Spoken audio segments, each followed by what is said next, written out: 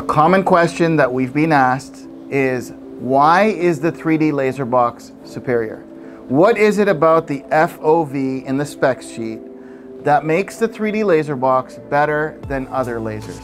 So today, what I'm going to do is I'm going to dig a little deeper and I'm going to explain to you a little bit more about the field of view and why it is so important to, when you're doing production and when you're serious about your business, how that actually makes a significant difference in the quality of what you're going to be producing.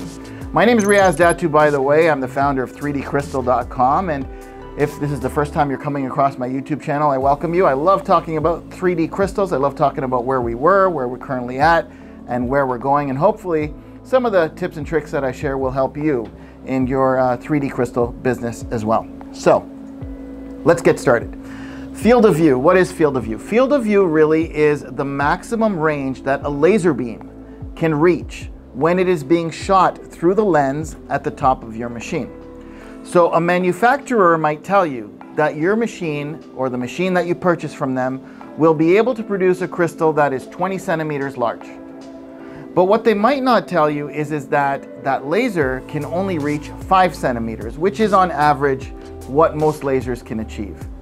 What that means is that in this case here, let's assume that we've got a crystal. So they said 20 centimeters, right?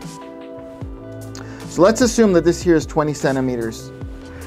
What's happening is that the laser beam is coming through the lens and it is going to its first position. It is then swinging 5 centimeters across, call that 5 centimeters, and that's its maximum reach. Now what has to happen is the table needs to move. The table moves over and then the laser continues, and now it goes to the next reach, right? The next strike point. 5 centimeters there. Table moves.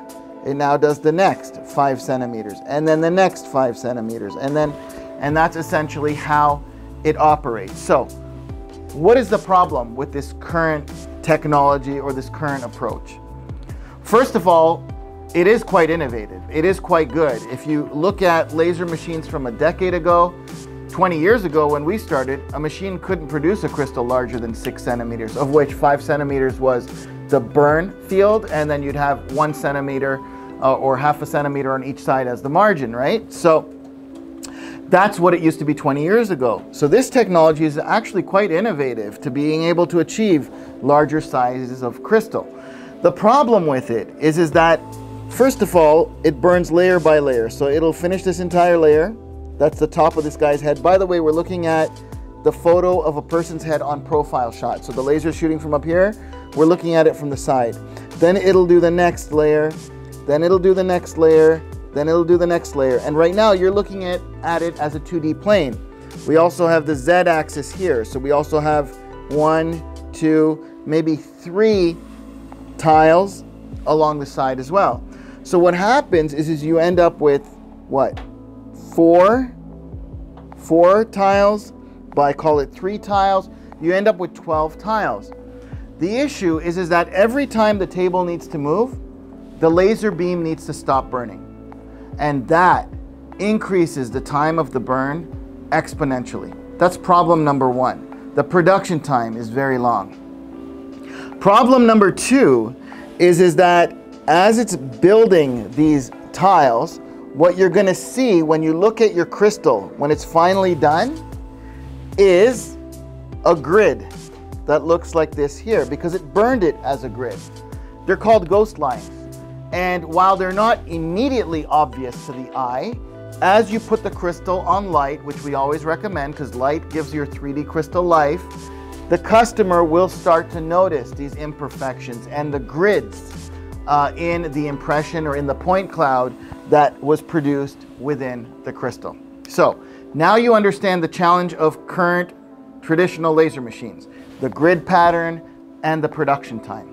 That brings us to 3D laserbox. 3D laserbox is offered in 3 models: a jet, a drone, and a rocket. The jet is more for single mode, so you put 1 crystal in at a time, let it burn, take it out, put the next one in. And the very powerful drones and rockets are created to do what we call multi-mode. Now, I just want to point out at this stage that we are not in the business of selling lasers. So when I'm producing this video, I'm producing it to explain why we chose the 3D Laser Box as our fleet of lasers to utilize in our laser hub and in our production environment. What we do is we program software. And our software, Cockpit 3D, for those of you who might know or who don't know, is a very powerful software that enables you to very cost effectively create 3D files from flat images.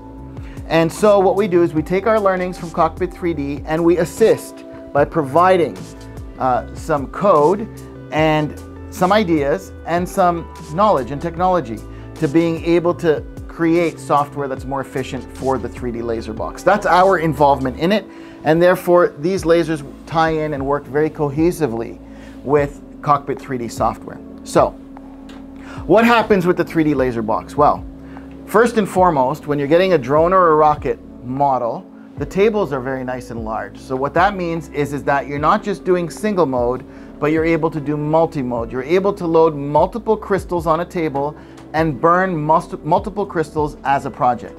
Now, many companies will say that, well, our laser allows you to load multiple crystals at a time. But what they don't tell you is that all those crystals need to be the exact same shape and size, and the file needs to be the same, meaning that it would only work if a customer ordered multiple units of the exact same image. 3D Laser Box has very, very smart software. What it will allow you to do is on a table size that's quite large, on the drone, it's 30 by 40 centimeters, and on the rocket, I believe, going by memory, it is 400 by 600 centimeters. It will allow you to load multiple shapes at a time, multiple sizes, multiple styles, and multiple photos, meaning that you can have multiple customers' projects done on one single project. That's benefit number one. Benefit number two comes to what we refer to as FOV, field of view. So, unlike in the traditional laser system that's currently available from many manufacturers out there, what 3D Laser Box does is, again, the same size crystal, 20 centimeters. It allows the laser to swing and travel a full 20 centimeters. Isn't that cool? So what that means is the table never needs to move. You can put a large crystal on the table that's 20 centimeters top to bottom, and you can press start. The table will not move. The laser beam will move, and it will swing left to right, the full 20 centimeters, and it will therefore cut the production time in what we consider almost half. And the reason for that is because over here, every time the table had to move, the laser had to stop. Over here, the table doesn't move. The laser doesn't stop. The laser goes from start to finish, full way without ever stopping, and that therefore cuts the burn time in half. The second thing is that because the laser can have such a wide field of view, such a large reach, and because the table doesn't have to move, the laser will not burn in tiles. It'll burn the entire image as one large tile. One large tile. And what that means is you will not see grid lines, you will not see ghosting lines, and that therefore does justice to creating a superior image within Crystal that is almost perfect. So I hope that gives you a really clear, crystal clear understanding of FOV and why we choose the 3D Laser Box. And of course, if you have any questions, please feel free to send them along. I love talking 3D crystals and sharing information with the industry to help better subsurface laser engraving. And one last thing, don't forget to subscribe, like, and share. Thanks for watching.